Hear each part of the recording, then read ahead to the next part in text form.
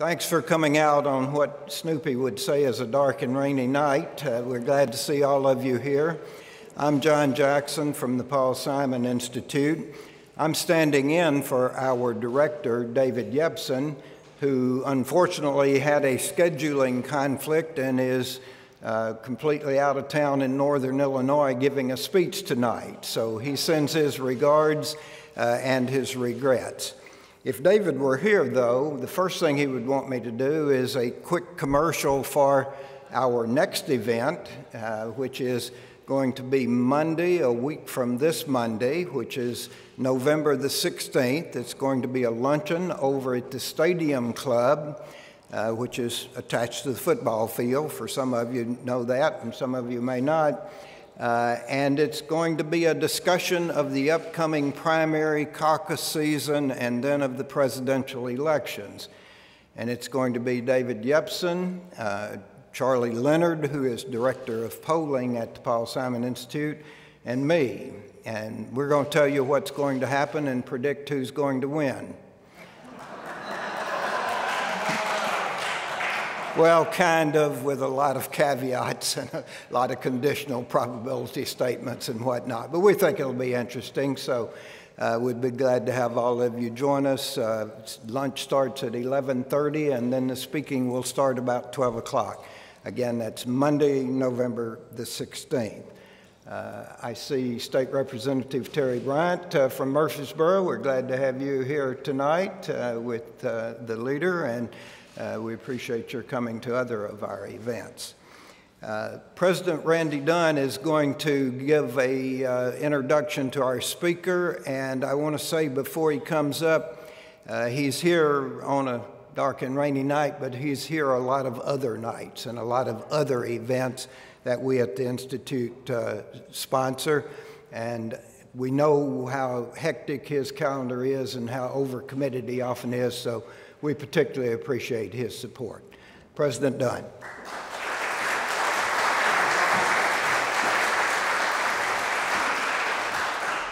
Thank you, John. And just as John is standing in for Director Yepsen tonight, I'm doing duty for Chancellor Brad Caldwell, who sends his regrets, but glad to join everyone and certainly to welcome you here to SIU Carbondale. And I do have the honor of introducing to you our speaker for tonight, House Republican leader Jim Durkin. Jim Durkin was raised in the western suburb of Westchester, graduated from Fenwick High School. Not a classmate of Governor Quinn, I'm assuming. Classmate? No. But faithful alum. Faithful alum is probably as far as That's I understood. He attended Illinois State University and earned a degree in criminal justice and received the Juris Doctor degree from the John Marshall Law School. Following law school, he served as an assistant Illinois Attorney General and assistant Cook County State's Attorney, serving the felony trial and narcotics bureaus, and he currently practices law in the city of Chicago. In January of 1995, Jim became an Illinois State Representative, serving the 44th District, where he remained until launching a bid for the U.S. Senate in 2002. In 2006, he was appointed to fill a vacancy in the 82nd House District and has successfully run for re-election since that time. He served as ranking Republican on the Illinois House of Representatives Special Investigation Committee for the impeachment of Governor Blagojevich in 2008, and then in 2012 was House Manager for the removal of a sitting member of the Illinois House of Representatives. In August 2013, Jim was unanimously selected by his fellow Republicans to fill the vacancy of House Republican leader, which he assumed on October 22nd, 2013, and certainly, as you know, has remained in that position since that time. Leader Durkin currently resides in Western Springs with his wife and family, has received numerous awards for his government and community service. I could mention all of these, but I do want to point out a couple, particularly given the education connection. The Illinois Community College Trustee Association named him Legislator of the Year in 1997, and then most recently was named 2015 Outstanding Legislator of the Year by the Illinois Association of Parks Districts. As you follow the media, know generally all of the university presidents have been making their treks to Springfield, have been asking for time in the leaders' offices, and I will tell you, Leader Durkin has been most gracious, always willing to meet, always willing to talk, carries education at the top of his agenda, and Leader, we appreciate that. We know that we have tough times to go through, but there's always an open door and a listening ear, and that's well appreciated by all of us in higher education. You need to show him by your welcome that we value the Paul Simon Public Policy Institute as a gem of Southern Illinois University. Give him a great Saluki welcome, Illinois House Republican Leader Jim Durkin. Thanks, everyone.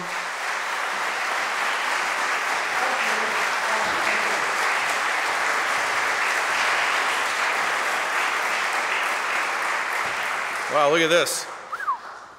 It's progress. Hey, Randy, you pretty much did half of my speech, so, you know.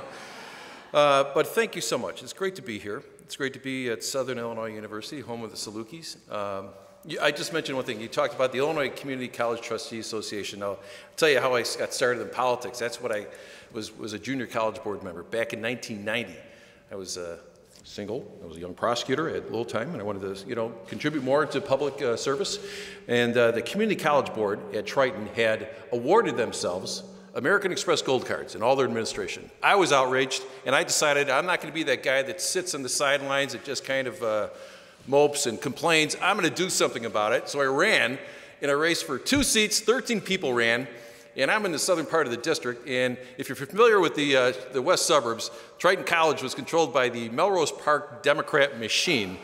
Harry, you might be familiar with some of those characters. In any event, they never lose, but I won. And the first order of business we did is I eliminated the American Express gold cards. So I realized, I took that attitude. If you really want to do something about changing things, run for office and stick with your principles and get it done. So I have no credit card for the university. You don't, but your assistant and your administrators, it's another story. So, but I wouldn't, before I get into this, I also want to introduce my good friend and colleague, Terry Bryant, who's here. Terry, thank you for joining us. Terry has done a great job in her first, she's walked into a really interesting time in Springfield, and we'll get into that. But I just think Terry's done a marvelous job of taking on a tough position, but also being very aggressive and representing her district. She has 2 full-time offices for constituent services, but she also has not been afraid to stand up and try to pass legislation, which is not an easy thing to do as a freshman, because trust me, when you're in the minority party, I did for years. I was one of those guys who was a mouthpiece on the floor, so whenever there was a freshman legislator, we knew that, oh boy, they're just ready. So I would be one of those guys, a couple of us lawyers, and we would just really pick apart the bills and sometimes not make things very easy for them. So anyway, it's very difficult being a freshman, but I will say this, Terry has done, I can think of this session alone, there hasn't been a lot of bills passed. The ones that have been passed, most of them have been vetoed by the governor, and a lot of them have died this summer with veto overrides. But Terry has an amazing record that she's passed 4 pieces of legislation that have become law. 2 of them dealing with oil and mineral rights, one with fracking, another one with the National Guard, and we got here another one with our vehicle code. One vote with the vehicle code was 114-0. National Guard bill was 105-0. The Oil and Gas Regulatory Fund bill was 115-0, and another one dealing with fracking, 113-0. So you were able to pass all 4 of your bills without any dissent in the House of Representatives. Now, Terry, if we return next year, hopefully we'll get back to the regular course of business, and if you're able to have the same type of success, you will be nicknamed Landslide. So, Landslide Bryant, I like it. So I think, you know, it's just, like I said, it's great to be down here. I know that when I make speeches and I go places, I just try to learn a little bit about the area a little bit more so I can, you know, just talk a little bit about this guy from the west suburbs. What does he know about Southern Illinois University? Since not much, but I'm getting there, But I knew that one time the nickname for Southern Illinois was the Maroons up until 1953. And I know it came down at that time a choice of changing the name of the mascot from the Rebels to the Salukis. And I'm really glad that you picked the Salukis, because I tell you right now, in this world of political correctness, I don't think the SIU rebels would have gone over real well, and trust me, it would have been a tough time in the campus. But as you all know, a Saluki is a canine that is bred from the Fertile Crescent, and I think our institutions of higher learning are places that we can call Fertile Crescents for thinking and also people expressing the ideas. But the Saluki, if you look it up under the Wikipedia page, which is a source of all information in the world these days, a Saluki is defined as an independent breed. Independent. I like to think that SIU is an independent institution, very independent minds. But also, a Saluki needs patient training. But they are gentle and affectionate. So I'm in a crowd of Salukis. So you will be patient, gentle, and affectionate, hopefully, to me this evening. But also, with this one last statement, if you look on there, but Salukis can also be very bored and can be bored easily. So that is hopefully will not be my gift to you. But I will say this, that I understand that I'm the last of the 4 legislative leaders to be invited to speak to you. But as the old saying goes, save the best for last, or we start with the shortest and we go to the tallest, or you finally ran out of options. Pick one of the 3, and they all work for me. But seriously, I have a great respect for the Paul Simon Institute. It's an independent, nonpartisan organization which provides lawmakers with information which we may not have otherwise to help us with our decision making. And I tell you what, we certainly could use that help right now in Springfield. So we could use that help, but you're a great resource. And Randy, again, thank you for coming down and visiting me. I think it's really important when folks come to visit us in Springfield, no matter what the situation is, we give them time. You come to my office, my door is always open. I don't, whether university president or if it's someone who's just come down is angry about an issue. I'll give them your time. I think it's important that we extend that courtesy and respect to the citizens of Illinois to be responsive to them. We may not agree, but the fact is I think it's important that we allow men and women to come and speak their mind about what they think is going on in Springfield. So I want to thank the Institute for their hard work. David Yepsen is not here. And Randy, you can tell him that I've used that excuse before. I got to give a speech up north, because I told my wife that, she goes, where are you going today? I'm giving a speech down south, and she goes, yeah, right, I've heard that before. So anyway, you can extend it to David. It's a great excuse. I've used it, but if my wife ever calls, say that Jim Durkin was here, and it was not an excuse. Because, this job also takes me on the road. So, but I remember David Yepsen, and I'm disappointed he isn't here. I've never met him, but I can just remember so many Sunday mornings, and a lot of us did, just watching Tim Russert and David Yepsen talk about the Iowa caucuses, which are just around the corner. So you've got an absolute gem in David Yepsen here. You're very fortunate to have him here. And I tell you what, I can't think of a better place to be if you want to hear about the next cycle, is hear about David Yepsen, give his predictions, and analyze this really convoluted, interesting process called the Iowa caucuses. So anyway, you're very fortunate to have him. But David has big shoes to fill, and he's been, following the lead of some great giants in government. Paul Simon, obviously, and Mike Lawrence. These men share a deep concern for the state of Illinois, SIU, and also for good government. All 3, Paul Simon, Mike Lawrence, and Dave Yepsen are known for their honesty and high ethical standards, attributes that I admire, and that's what all public servants must strive for. Mike Lawrence, I'm not sure if he's here or not, but I'll just say this, that I've known him for many years, and I hold him in the highest of regards. He's a fine man. I see him at Springfield on a regular basis, and I know he's very proud of this institution and what you're doing here. I'm friends with his daughter, and she's a tremendous advocate in Springfield. I know he's very proud of her. I know Mike's not here, but please tell him that I extend my best to him, as he's an absolute champion. Now, Paul Simon, you probably heard this story over and over again. He started a newspaper business, borrowed about $3,000 to take over a defunct newspaper in Troy. $3,000 is about what I raised in the general election against Dick Durbin. So that's my connection with Paul Simon. He started with a newspaper. My $3,000, we can get into that. So that's my connection with Paul Simon, is $3,000. So he wrote the first book about Abe Lincoln's time as an Illinois legislator. For most people, that would be a success enough. But he went on to just an amazing political career in the legislature, where he advocated for civil rights. This was at a time when he adopted wearing his trademark bow ties and horn-rimmed glasses. So when we all see someone in a bow tie it makes us think of Paul Simon. And I'm pretty sure that that bow tie was not a clip-on. What do you think? Yeah, if somebody can teach me how to tie a bow tie, please, I need help. So I'm not quite sure I'd look with a bow tie, but maybe one of these days we'll try it. But Paul Simon went on to serve in the legislature before becoming lieutenant governor for Illinois. That's when the Ogilvie Simon ticket was in Illinois. It was the only time in Illinois history when a Republican and Democrat were elected governor and lieutenant governor from different parties. You have to wonder how that would work in our current political climate. Not too well. It would make for even more amazing theater than what you've seen over the past few months. But Paul Simon was considered a fiscal conservative, while not successful. He worked with Republican Senator Orrin Hatch to co-author the Balanced Budget Amendment.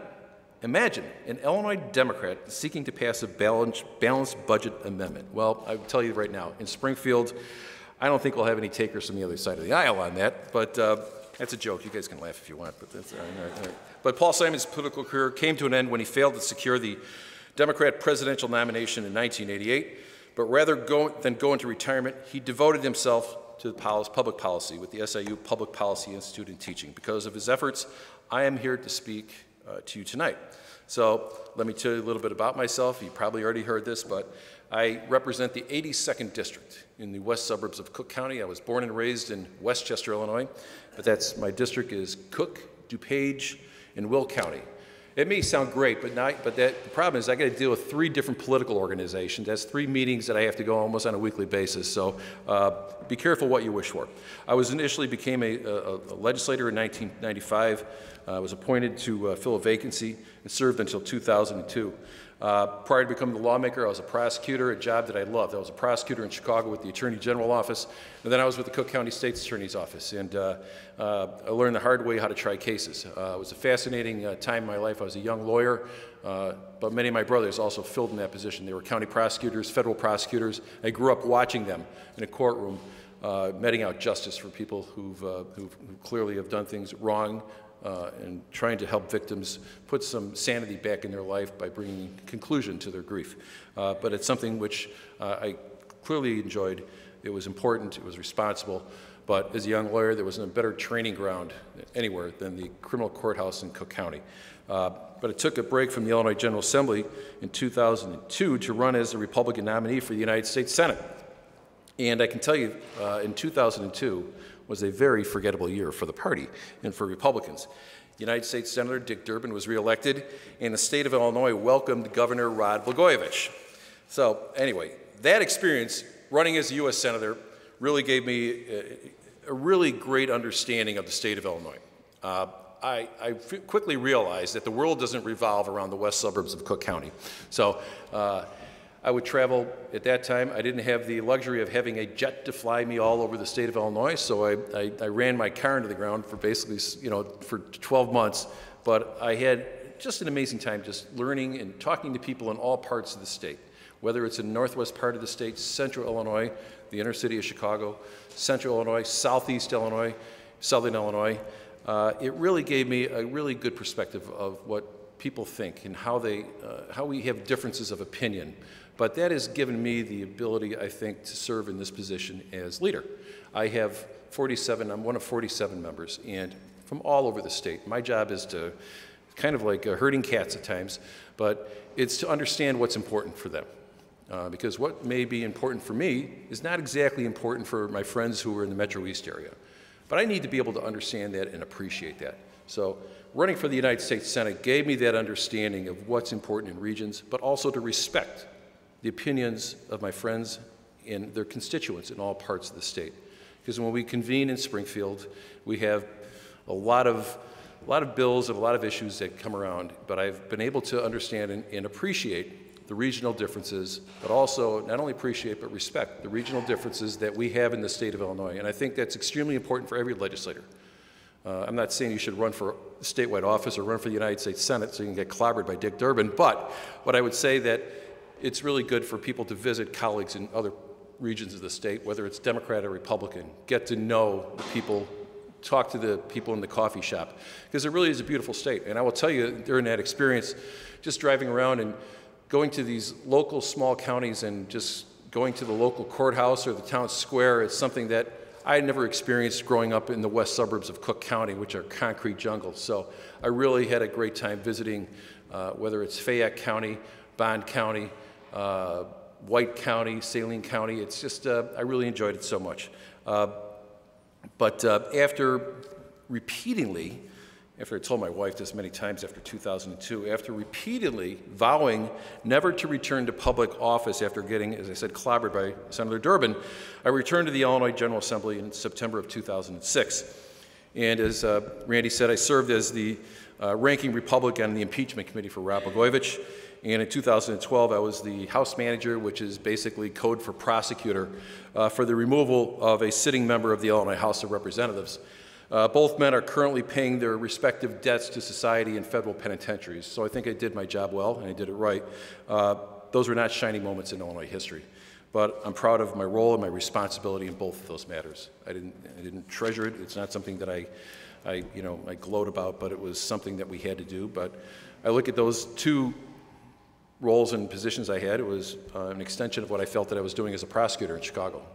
But there was due process issues. We had procedural issues that we had to deal with, and I think I did a good job. But I thought it was complemented the training that I had. I was first elected House Leader by my peers in August of 2013 and was officially inaugurated that October of 2013. At that time, our caucus was extremely divided.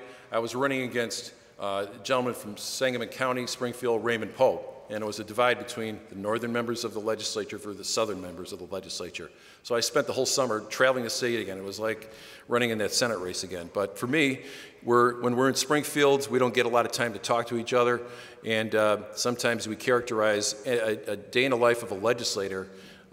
When you come talk to them, it's almost as if they have the attention span of gnats. We've got so many things that are going on, so many bills, so many people are twisting and turning us. It's very difficult to be able to talk to people and find out what's important. So I got in the car again, drove around the state, talked to my colleagues at length, again, it's important that I do that I stay balanced, that I understand what's important for them, what is the issue that they think they need from me as a leader, what they expect from me as leader, what's important for their constituents. So I did that again, and at the time it was still a divided caucus, but the important thing when we met for my selection is that we walked in kind of divided, we left united because I was appointed unanimously with Raymond Poe nominating me, my challenger, as the Republican leader. So as I look at that, it was a very important moment for us as a caucus because teamwork is very important, but we have to stick together.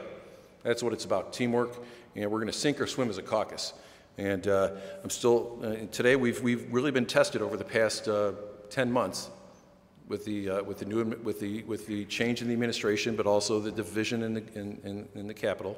But our caucus is still unified, and I'm very proud of that. I am one of 8 boys. We grew up in a 3-bedroom, 2-bathroom house in Westchester, Illinois, and you heard that correctly, 8 boys, 2 bathrooms, 1 for my parents and 1 for us. So let me be very clear. I've seen everything. Nothing is going to shake me, nothing is going to scare me. Any of you who would have lived with me for a year, you would be in the same position. My dear mother, and I miss her tremendously, but in about 1988, we all slept in the upstairs, and we had the 1 bathroom upstairs. 1988, she decided that, guys, I'm done. I'm not going up there. If you want to live that way, it's up to you. But in any event, you'll learn a lot of things like that. But our brothers are very close, we got a very strong family. But I will just say this about my parents. It's, you talk about generations and about how great they were. My parents come from an amazing generation. Both of them passed within the last year and a half. And we miss them tremendously. But they sacrificed for us. My father was a very successful accountant, but he was 8 sons. Their goal was to make sure that we were able to attend school and to reach for the stars to whatever we felt our American dream was. They encouraged us to do that. And I'm proud to say that all 8 of us graduated from the same grammar school. All 8 of us graduated from the same high school. All 8 of us graduated from college. 5 of us are practicing attorneys in Chicago. Of the 5, 3 are CPAs. So my parents sacrificed a lot, but they also, it's something that when they're looking down, I know they're very proud too. So But they sacrificed, but they made it a better life for us. I said that, you know, 4 of my brothers were lawyers. We all practiced law in Chicago. 3 of them are accountants. I got 3 other brothers who've done very well. They're all, one's involved with human resources, the other one in insurance, the other one's in the banking industry. I went to John Marshall Law School, Illinois State University.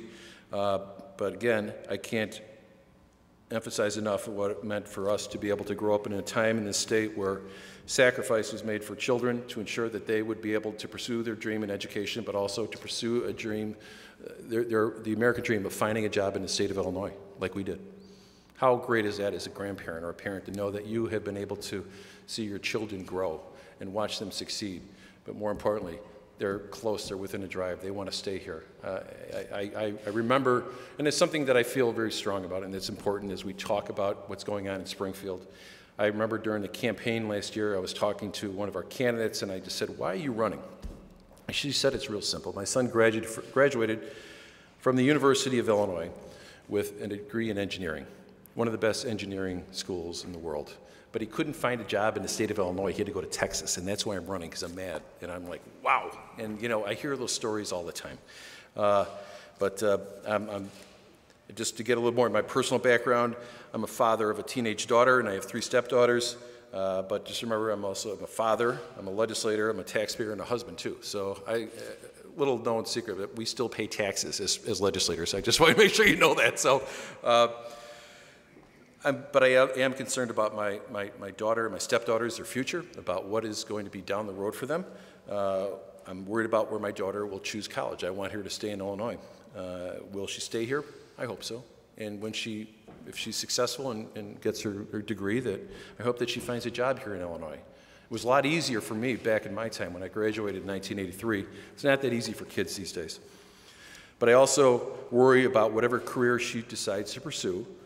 I question whether there'll be jobs available for her in Illinois, or will she have to move away? That would be tragic. To the students in this room, the reason you attend SIU and study hard is to gain knowledge and learn skills that will prepare you for the workforce and the career of your choice. That is the core mission of this institution, and they do a fine job. Randy, you do a fine job. Thank you. I know that your family, your friends, professors, and I want you to pursue your professional or public career in the state. But we have a lot of work ahead of us to convince you that that is still going to be an option for you down the road. Because I know that people question about the policies of what's happening to this state. We're in the midst of it right now. But we've got to be able to make the case and prove to everybody in this room that Illinois is still a good investment, of why you should stay here. We've got to make this a better state. We need to reverse the trend of the young talent leaving Illinois for other states. Which gets us to the heart of the current budget impasse. I'll start with some good news. Illinois' unemployment number is headed downward. The rate is 5.4% for this September. That's down from 5.6% in August. But that number doesn't exactly tell the whole story.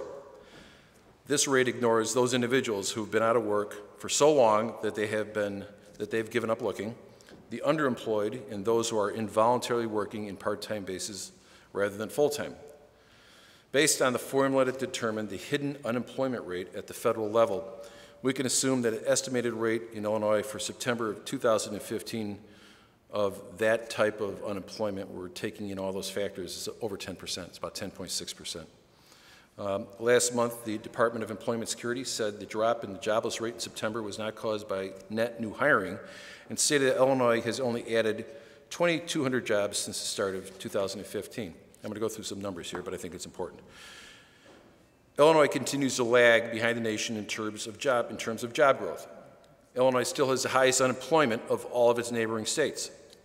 Illinois, 5.4%, Indiana, 4.5%, Iowa, 3.6%, Kentucky, 5.0%, Missouri, 5.3%, Wisconsin, 4.3%. That is not where I want to see us. We're not, we're number 1, but it's not a good number 1. It's unfortunate. A recent report by an independent blog in Chicago called Reboot Illinois tracked job creation in Illinois over a 5-year period covering much of this recession. Between June of 2009 and June of 2014, Illinois ranked 42 amongst the 50 states for job creation. During the same period, jobs in Wisconsin increased by 4.5%, Iowa by 5%, Kentucky saw a 5.1% more jobs, in Indiana, 7.8%.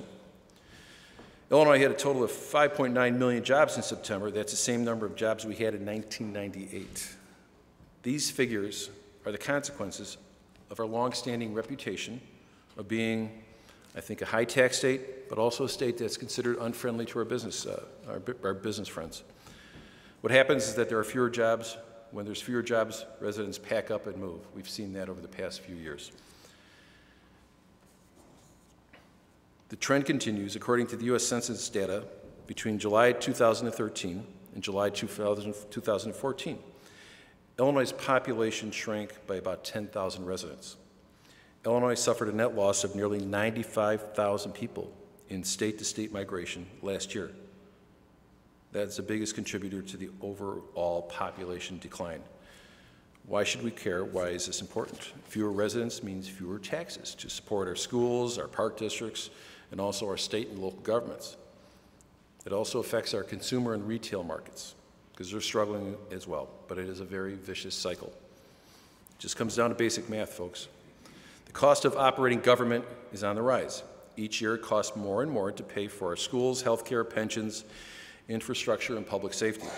Plus, we are on the hook for years of overspending to expand and create new programs without having the adequate revenues to support the additional spending.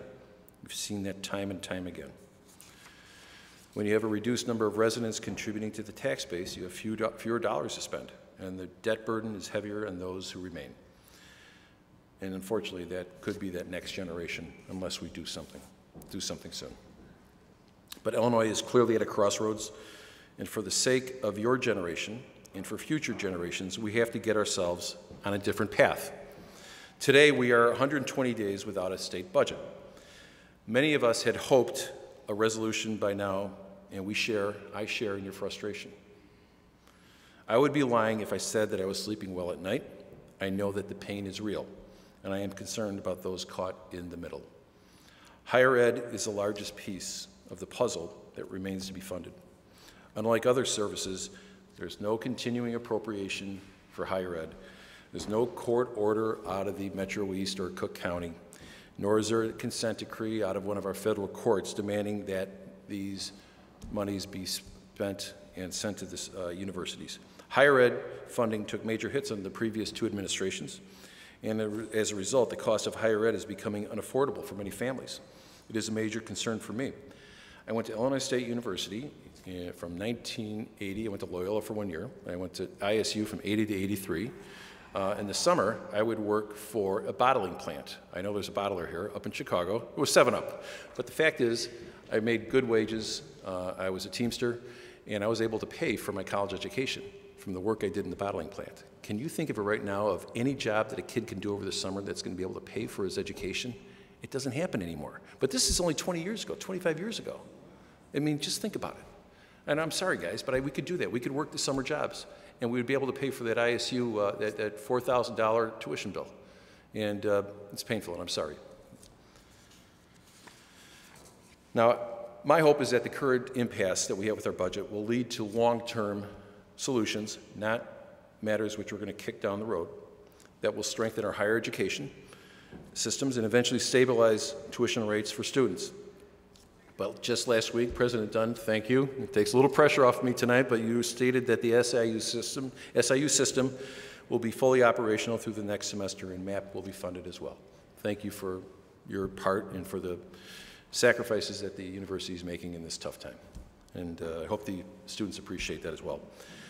But because most state employees are getting paid, and schools, hospitals are open, and road construction is still going on, if you go in the city of Chicago, you can't go anywhere without stepping into a ditch or knocking into some type of construction equipment, which is great. But there hasn't been that much outrage over the budget. I'm hearing it.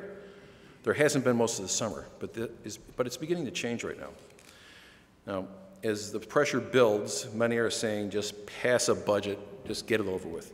Deal with reforms later. Let me just give you a quick history lesson. Back in January of 2011, the Democrat majority, during a lame duck session, they controlled both chambers. Governor Quinn had just won his election, and in the 11th hour of a lame duck session, passed the largest tax increase on families and businesses in Illinois history. And the middle class was not exempted from that tax.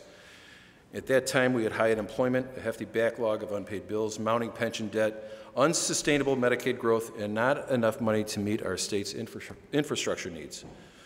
I remember it as like it was yesterday, the Democrats on the floor stating that this tax increase would solve our problems. It would pay the bills, new jobs would be created, all the ills of Illinois would go away. Well, we collected $36 billion, additional dollars during that 4-year period. It didn't do anything to pay the backlog. We're currently at $6.7 billion backlog. Our pension debt is still skyrocketing. All it did was go to our public pension payments. That tax increase from 4.5 years ago was sold on false pretenses. It didn't do anything to solve the problems that we had. Republicans at that time, myself, refused to go along with the tax hike. We didn't support it because we just didn't trust the majority party with the money, what they were going to do with that money at that time. And I believe we were right. We advocated passing reforms like we do every year back then to rein in state spending, grow jobs, which fell on deaf ears. Governor Rauner is doing exactly what he said he would do when he ran for office. He is demanding reforms in state government to make us more competitive with other states. We're losing to our states that are around us. I gave you those numbers about the unemployment rates. Theirs are going down, ours are going up. We have to be more competitive. But right now, when people say just pass a budget, if we back down, nothing's going to change. But let me be clear that Governor Rauner has made concessions. He had a reform agenda, started about 40 items at the beginning of the year, but now he's down to 5. Term limits, redistricting reform, work comp reform, tort reform, and property tax freezes. Now, that didn't go over real well with the majority party since they've been running Springfield for the past 12 years. They're not used to having someone like Governor Rauner in that position. They just said, look, we know we need revenue, just pass the budget. The governor has said no. We have to be able to be a government that people trust, one which is going to demand reforms in how we conduct business, but how we also run this state and how we generate employment and put people back to work. We cannot simply raise taxes and keep doing what we've been doing. This combination will require a number of things. Some of the options include cutting programs and services, making Illinois a better business-friendly state. And I talked about a few of those things, mainly workmen's compensation reform. We have to do some things with our unemployment insurance. We may have a deal on that next week. And also giving our schools some flexibility, our local governments, with their own budgets. But I will say this. There's been a lot of rhetoric said over the past few months. Some people believe the governor has not made any concessions. He's been too strident with his positions. But I will say this. We talk about reasonableness. The governor has stated, a Republican governor, that he's open for revenue. There probably is a case that maybe there needs to be some more revenue. He's already come a little bit along the way. The Democrat majority, when the governor says, look, I have priorities about fixing Illinois, about making some changes to our workmen's compensation system, but also addressing some of our issues with local property taxes. They have moved not 1 inch. So you need to be reasonable. The governor has stated that I'm willing to discuss the priority of the majority party, that's revenue. But the majority party is not willing to discuss or to say that we're willing to try to find some type of common ground on your priorities. So that's where we're at right now, folks. Republicans proved that we're willing to do the heavy lifting when we worked with Governor Rauner and the Democrats to fill the FY15 budget shortfall. But we want to work with Democrats to find common ground on much-needed reforms and crafting a responsible budget. We will be part of the solution, but it can't be one-sided, take it or leave it, like it has been for the past many years and like it was this May when the Democrats passed a budget that was $4 billion out of balance. The governor did the responsible thing by vetoing it. He's been trying to get the folks to the table. He's offered that many times. We need to negotiate. We need to negotiate.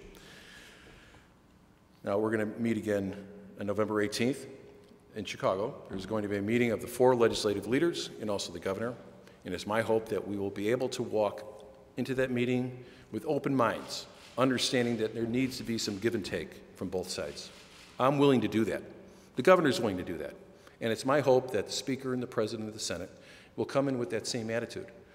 If they do, we can find a common ground on what's important to them and what's important for us. Because that's what you need when you have a divided government. There needs to be some sacrifice, but each side needs to be able to give in it a little bit. That's what negotiation's about. Things have been challenging, but I do believe that there is a pathway for us to get out of this impasse, but it's going to require cooperation, and it's a two-way street. Now, I just want to thank you. I've probably talked more than I should, but you've been very patient, and I will ask you to continue to be patient. I'm hopeful that this meeting on November 18th, that there'll be something productive from that. I'm going in with good intentions. Nothing's going to happen on the 18th. I don't think that we're going to have this eureka moment, but the fact is, my goal is that we can hopefully walk out with a framework of what all of us think we need to do or what we can agree on to be able to solve this impasse. While there is tremendous uncertainty, I am optimistic that we will get to the point where we can reach agreement on key points and where we will find a solution to our budget crisis. Now, I'm talking to a good audience. I talked about how Salukis are patient, and I know you can be patient. The Saluki dog is patient, so I know it's in your blood, so thank you so much. Just one few things I just want to say that it's, I love my state. All of us in this room love this state.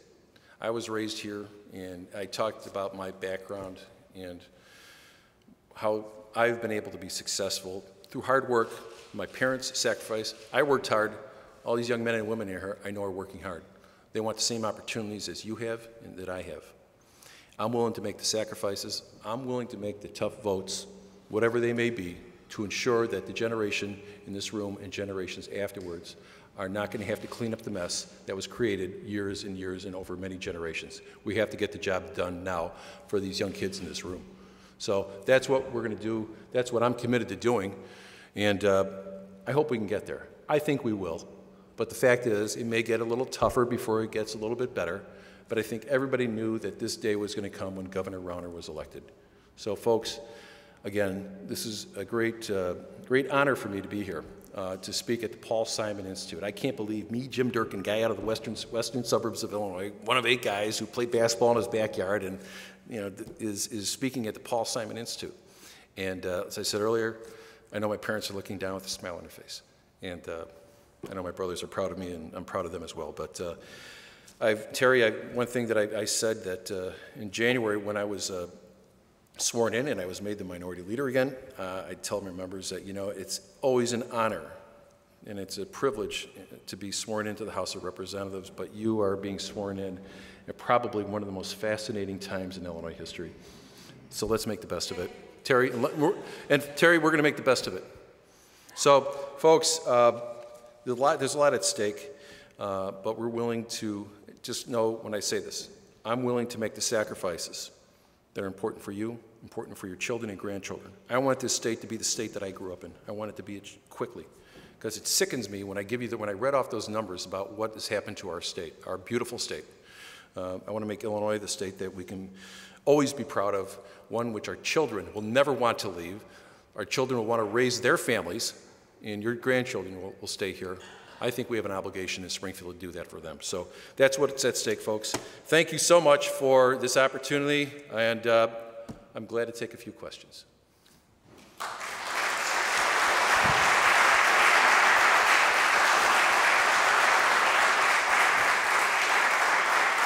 Now, 8:30 is probably the time which I just want to make sure that we're on a schedule, but we got a little time. We have time for just a few questions, and we want you to use the microphone if you would, because we're recording this, and start right here with Bob, and briefly, if you would, a few questions, and then we'll Are we going to have a tax increase, and if so, what kind?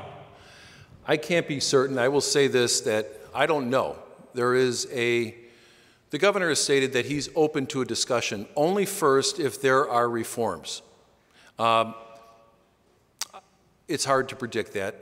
It's always on the table, but unless the majority party tells us that they're serious about reforming Illinois government, and I gave you some examples, that we're never going to have a discussion about a tax increase.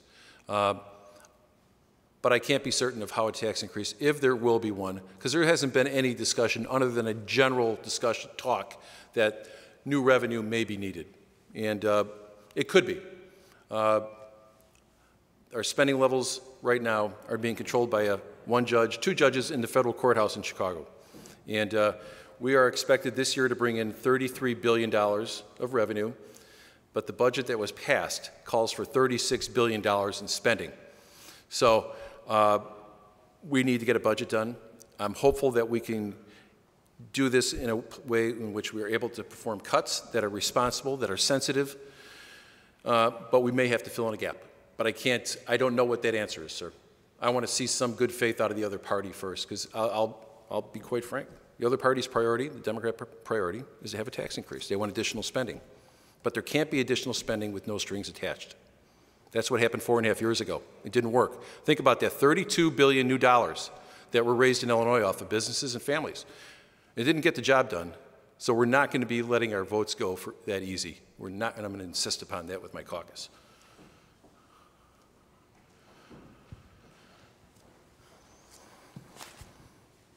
Thank you for coming down here, Senator Durkin, and visiting Egypt. Number one, have you considered opting into the federal bankruptcy provisions for the state? We have, for local governments. I don't know if the state of Illinois can file for bankruptcy. Maybe, I'm not sure, is your question finished, or you want to? The second one is, I live in Chicago, where I work from. Even with the minimum economic reforms that you've just mentioned, do you think that's sufficient to keep businesses from leaving the state? And I happen to deal with business development, and I'm not sure if they are. Okay. Thank you. Sure. All right. I'll address the first question.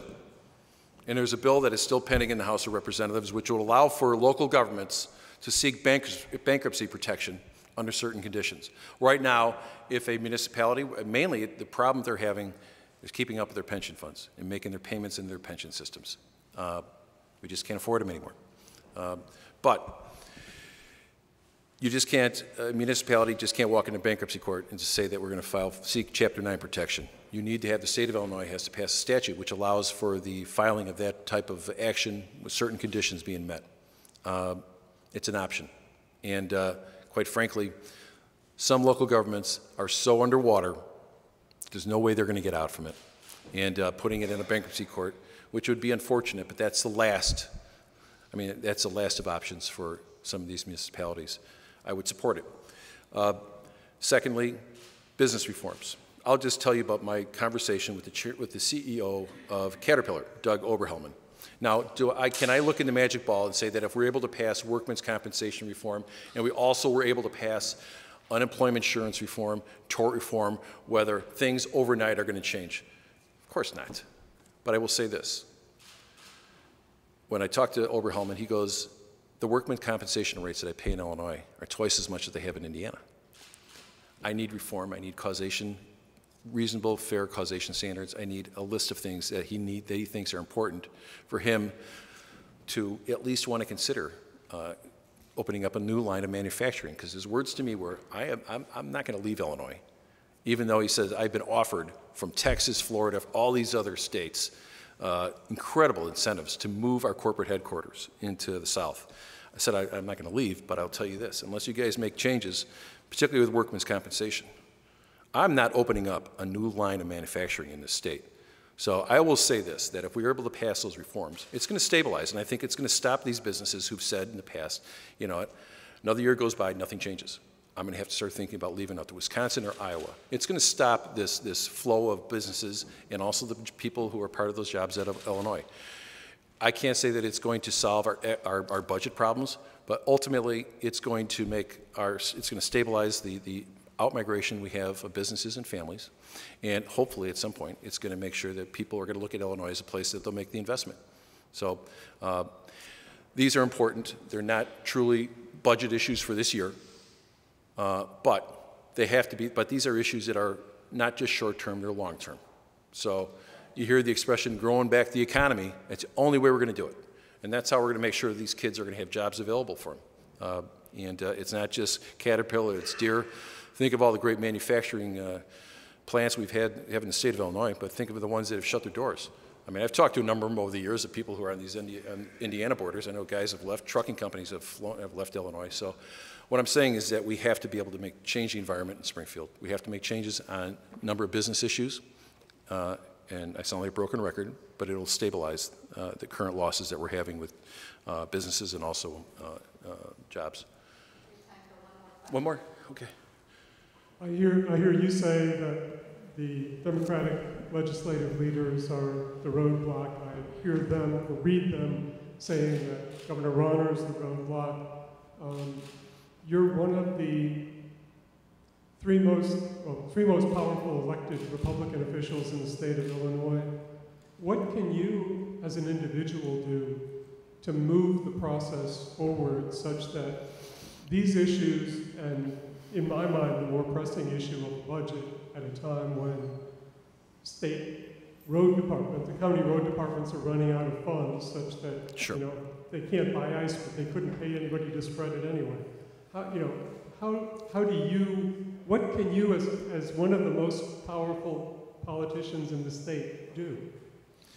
Well, one, I think that we could probably stop. I mean, I had to give you a history of how we got here. I'm not going to spend the rest of my days talking about the past. I think, one, we need to have professional discourse and respectable discourse between the parties.